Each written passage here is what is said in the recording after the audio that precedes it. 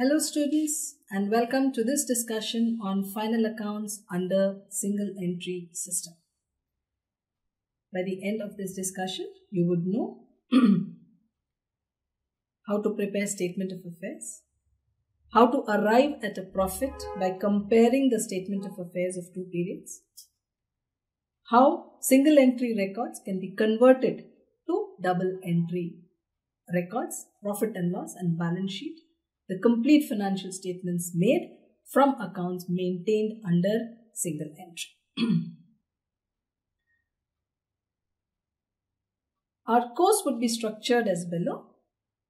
We would begin with understanding what is single entry, what is a single entry system, what are the features, let's say, of a single entry system, who uses a single entry system, why do we have a single entry system, who uses them, what are the advantages, and when we discuss the advantages, we would also discuss the disadvantages of single entry system.